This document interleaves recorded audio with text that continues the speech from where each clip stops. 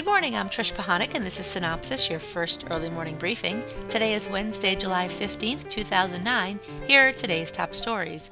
Discovery Channel announced its series Pitchmen, which featured the recently deceased Billy Mays II and his business partner Anthony Sully Sullivan, will return for a second season.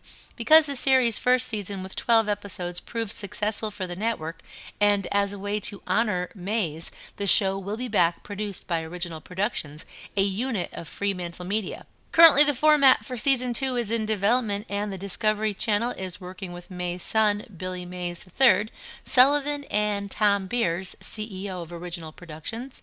Further details about the show will be announced at a later date, as well as the premiere date. Discovery Channel will also rebroadcast its special honoring the career and life of Billy Mays, Pitchman, a tribute to Billy Mays, on July 24th at 10 p.m. Reelz Channel opens a new weekly series, Twilight Weekly Spotlight, focused on the popular Twilight movies, premiering August 10th at 10 p.m. Naib Reynoso, Reelz Channel correspondent and Twilight expert, will host the series, offering the latest news, cast interviews, and coverage from TwiCon leading up to the fall sequel release of New Moon. British comedian Russell Brand will once again host the 2009 MTV Video Music Awards, held on September 13th. This year's show will be shot around New York City's Manhattan, including Radio City Music Hall.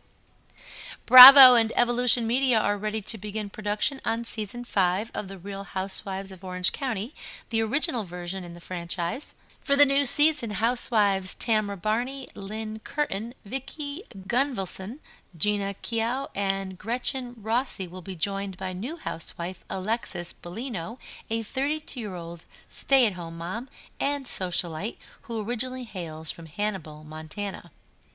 Plans are in the works to make a feature film based on the 1960s Western TV series The Big Valley. Producer Kate Edelman-Johnson, daughter of the TV show's co-creator, producer Louis F. Edelman, is putting the pieces in motion with an April production start date. Johnson's and Daniel Adams' production company, Panther Entertainment, will produce. Adams also wrote the screenplay. The Big Valley originally aired on ABC from 1965 through 69, starring Barbara Stanwyck as the strong-willed matriarch of a ranching family, and series regulars included Lee Majors, Richard Long, and Linda Evans.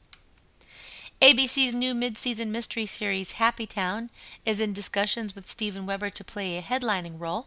Weber would portray John Haplin, an influential leader of the city and father of the girl kidnapped years before by the Magic Man. Additionally, Ben Snetzer was added to the cast to play Haplin's son, a wealthy teenager caught up in a star-crossed romance. ABC Studios produces the series.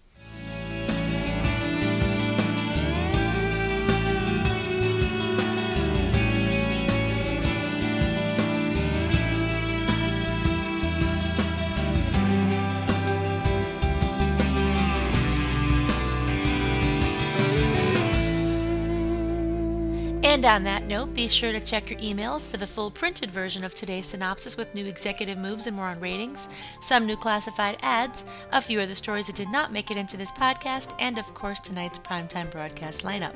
This is a Cynopsis Media production in association with 311 West. For Cynthia Turner, who wrote and compiled Cynopsis in Connecticut, I'm Trish Pahanik. I'm gonna have a good day. Even if I make it myself, I'm gonna have a good day. I don't need no one else. I'm gonna have a good day. Nothing wrong I could do. I'm gonna have a good day. Hope you have a good day too.